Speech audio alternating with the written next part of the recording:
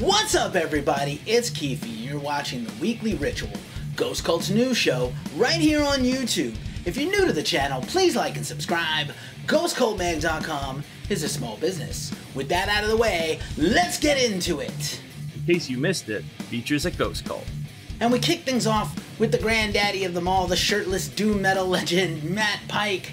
We interviewed him all about High on Fire, Sleep, but most of all, his brand new book, Head on a Pike, the illustrated lyrics of Matt Pike. We talked to the grindcore and death metal legend himself, Barney Greenway of Napalm Death. Napalm Death is out on the road right now with Gwar and I Hate God. They just dropped a new video for Contagion, and we caught up with Barney about all of it. We also talked to Chris Deering of The Sound That Ends Creation. His new album is out now. We also talked to Isaiah of Radkey of the band Radkey.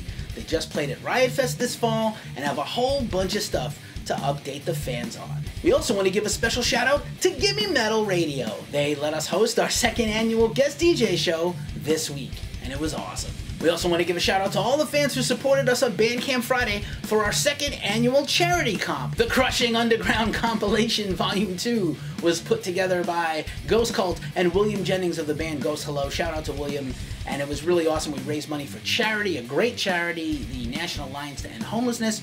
We had hundreds of streams and got a few $100. We want to thank you all. And now, the news rundown. Killswitch Engage has finally rebooked their long-anticipated headline tour supporting their album Atonement, out now on Metal Blade Records.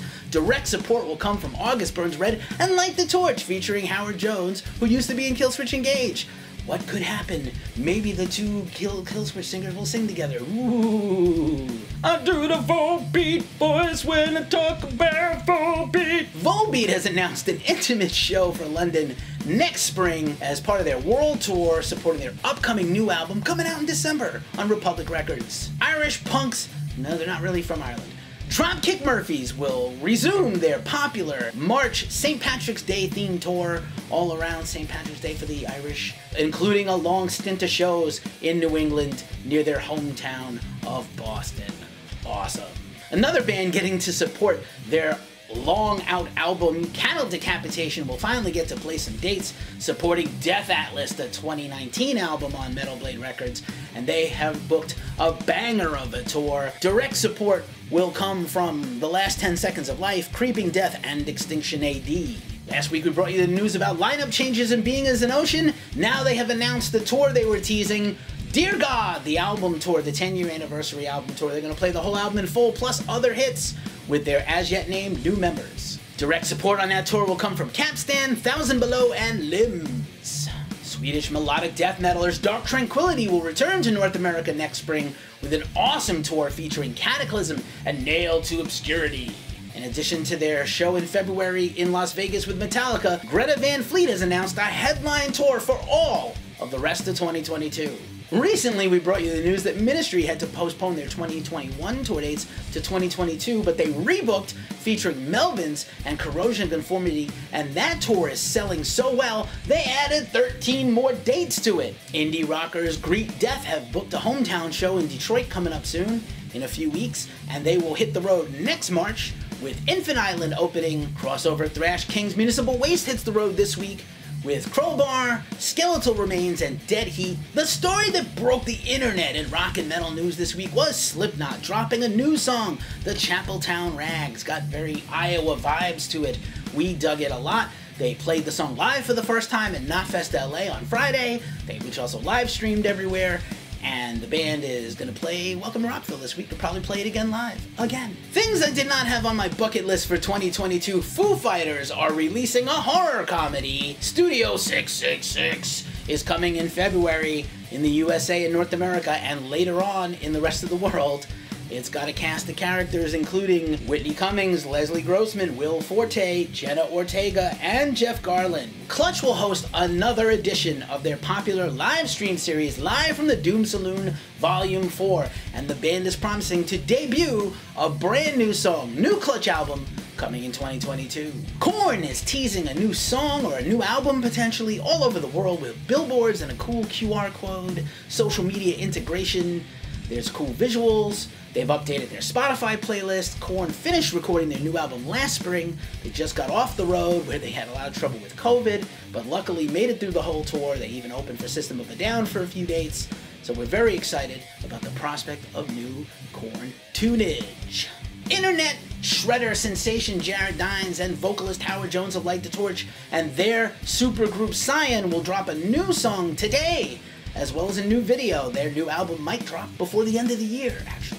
Metal supergroup The Halo Effect has dropped their very first single, Shadow Minds, from their upcoming debut album, due out next year from Nuclear Blast Records. The band is made up of count 'em, five former members of In Flames, including Jesper Stromblin, Daniel Svensson, Peter Iwers, Niklas Engelin, and Michael Stan of Dark Tranquility. The band is just like you would imagine it, melodic death metal like it used to be. If you like old In Flames, this is definitely a band for you. All-time iconic classic rock album Led Zeppelin IV turned 50 this week. It's older than me, for crying out loud. The album, which features Stairway to Heaven, the most popular classic rock song ever, turned 50, and the band celebrated with a radio show / podcast with archival interviews and interesting tidbits and facts about the record none of us ever knew. This is the most talked about and celebrated and played record of all time, actually. Napalm Death bassist Shane Embry has dropped another single from his Dark Sky Burial project with a new album coming out next month, and the song and video from Mind Rat is out now. The album title is a long Latin thing I can't say or pronounce. Alice in Chains guitarist Jerry Cantrell just released his recent solo album Brighton just a few weeks back as a DIY project, and he said in an interview one artist he'd really like to work with is Mike Patton. He's so sick, says Jerry. We're here for that. We would love to see an Alice in Chains Mike Patton collabo. Mike, if you're listening or watching, please let this happen. Symphonic metal legend Sarah Jezebel Deva has released a brand new single, A Sign of the Sublime Redux, a reimagining of her classic single from her album of the same title from over 10 years ago. She got a who's who of her former collaborators and colleagues and peers to be on this track with her, including Ken Newman, Dan Abella, Lindsay Schoolcraft, Dave Pybus, and Ghoul from Mayhem Now, but formerly of Cradle. And this track is incredible. A lot of fans on the internet are clamoring for more like this. Sarah says probably not, maybe one more song before she moves on to something else. She recently put out new music with Torn Between Two Worlds. She did a cover of Adele's Hello. What can she do? We love you, Sarah. Everybody's getting into crypto. Des Fafara of Devil Driver has teamed up with his pal D. Randall Bly from Lamb of God to launch Chakra Coin. Not only is it a cryptocurrency, but it also aims to do good by raising money for charity on every purchase and spend. A pretty cool novel idea. You can check it out at the link below if you're interested. And pretty cool. Everybody's getting into NFTs and crypto. Post-metal legends Cult of Luna have announced their new album, The Long Road North, coming in early 2022. The band released some information about this album. We're waiting for a new song. This is very exciting news. Cult of Luna was actually the last in-person interview Ghost Cult did before the pandemic and the lockdown year. I miss you, bands. I hope to see you in person soon. Did you go see Eternals this week? Marvel Studios' Eternals, the latest blockbuster film, the 26th film in the MC universe. And very early in the film, we got an appearance by Pink Floyd, but more notably Pink Floyd's Time, the classic song from the Dark Side of the Moon album in 1973. This is not the first time Pink Floyd has been involved in Marvel. A frame from Doctor Strange was actually in the second Pink Floyd album, A Saucer Full of Secrets. Red alert, y'all! Stabbing Westward is back. Stabbing Westward dropped their first new single, I Am Nothing, from their upcoming new album, Chasing Ghosts, due out next March from Cop International. Their first record in 20 years. Awesome! Punk legends Dayglo Abortions dropped a brand new song, Gone Is Love, from their upcoming new album, Hate Speech. Date to be announced, but due out in 2022. We're hoping to interview Murray the Cretin Acton very soon. Ohio avant-rock trio Hyrrokin teamed up with Japanese noise music god Merzbow for a collaborative album called Falter Pursuit, out now on Sleeping Giant Glacially Records. I hope I said that right. Glacially. Senses Fail dropped a brand new single, I'm Sorry I'm Leaving, their second of their upcoming new album, due next summer, 2022.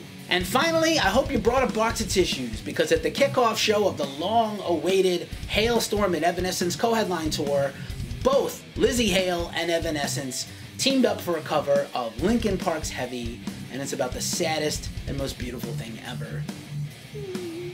I shit you not. Unbelievable stories you can't make up. Do you like Pantera? Do you like poutine? Well, now you can have both at the same time. A Vulgar Display of Poutine has opened up in Littleton, New Hampshire. Poutine is the super delectable food usually associated with French Canada like Quebec or Montreal, and it's basically fries and gravy with cheese curds. It's amazing if you can get it made right. And now a poutine shop, Vulgar Display of Poutine, has opened up in New Hampshire. Clever name, you guys. And now for a look at who rules at streaming. This week's Who Rules It Streaming, we've got awesome shred guitarist Charlie Griffith on his YouTube channel, bringing together a bunch of his awesome super friends to cover Megadeth's Symphony of Destruction from Megadeth's album Countdown to Extinction. Joining Charlie on the track is vocalist Roddy Walker, drums by Delta Empire, keyboards by the great Jordan Rudess of Dream Theater, and Connor Green on the bass. And now for a look at some of the music on New Music Friday. 200 stab wounds, slave to the scalpel, maggot stomp.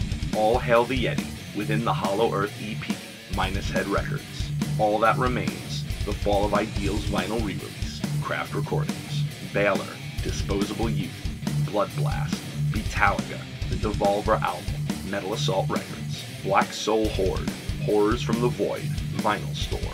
Bonded, Into Blackness, Century Media Records. Orc Nagar, self-titled re-release, Century Media Records. Cauldron, Into the Cauldron re-release, Dissonance Records. Cave Bastard, Wrath of the Bastard, Antrim Records. Darkwood's My Betrothed, Angel of Carnage Unleashed, Napalm Records. Dawn of Solace, Flames of Perdition, Noble Demon. Jin, Meandering Souls, Clonosphere. Dold Vord Ends Now, Morker, Lupus Lounge, Electric Guitars, Freewheeler, Mighty Music, Enough's Enough, Hard Rock Night, Frontiers SRL, Eyes Wide Open, Through Life and Death, Rising Empire, I the Wild, Colors of the Dark, self-released, Hammerfall, Renegade 2.0 DVD and CD, Nuclear Blast Records, LA Guns, Checkered Past, Frontiers SRL, Life of a Hero, Letting Go, Battle God, Mordred, The Noise Years, Dissonance Records, Non-Servium, Et Plus Partout Derrière, Trepanation Recordings, North Tail, Eternal Flame, Nuclear Blast Records, Scattered Hamlet, Stereo Overthrow, Buckmoon Records, Shoya, Showdown, Metal, Suffocation, Live in North America, Nuclear Blast Records, Time Child, And Yet It Moves, Mighty Music, Ultra Raptor, Tyrants, Fighter Records, The Unity, The Devil You Know Live, SPV and Steamhammer, and Vomit the Soul, Cold, Unique Leader Records. And now for a look in our mailbag. This week's mailbag, we feature an awesome vinyl I got in the mail, Anthrax's Worship Music.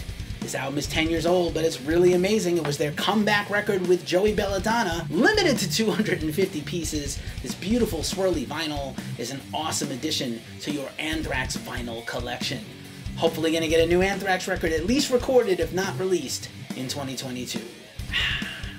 You made it to this part of the show, so you know what time it is. It's the end.